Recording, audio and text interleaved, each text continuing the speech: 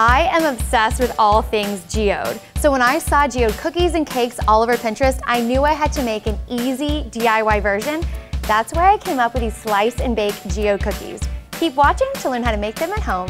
Into a food processor, we're gonna add our flour, salt, powdered sugar, granulated sugar, baking powder, and just pulse this a few times to combine. Then we're gonna add our cold butter in batches and keep mixing until the dough is a sand-like texture. Then we're gonna add clear vanilla extract, lemon juice, and egg whites, and mix until a dough forms. Remove half of the dough, mold it into a disc, and then cover with plastic wrap. Then with the remaining dough, we're going to add teal and violet gel food coloring, and keep mixing until the dough is marbled and pretty. Now I'm using teal and violet food coloring because I like blue and it matches my dress. You can use any coloring you want, and don't forget you can also use natural food coloring. Remove the dough, mold it into a disc, and then cover with plastic wrap. Now refrigerate both doughs for 20 minutes.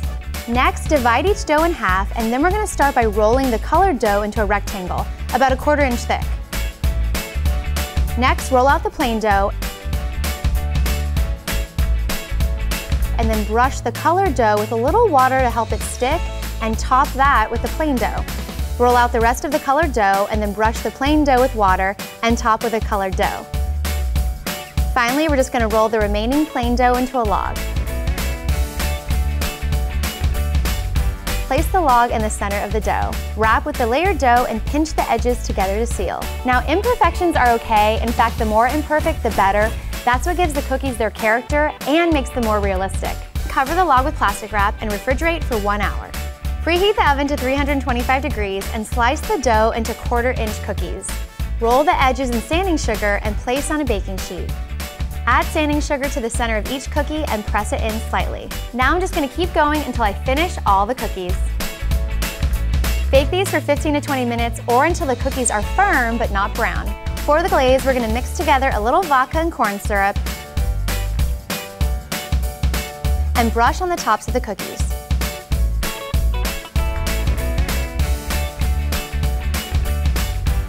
Then mix a little vodka into silver luster dust and brush on the edges of the cookie to create the rock texture.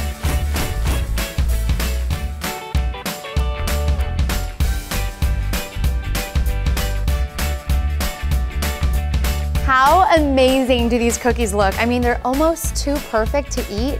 Yeah, right. I can't wait to try one.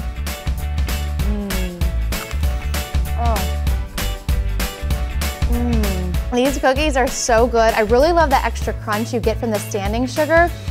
They're so buttery. They kind of remind me of Christmas cookies. I know you guys are gonna have a blast making these cookies, and if you make them, be sure to post your photo on Instagram, #EatTheTrend. I'm Brandy, and I'll see you next time. Bye.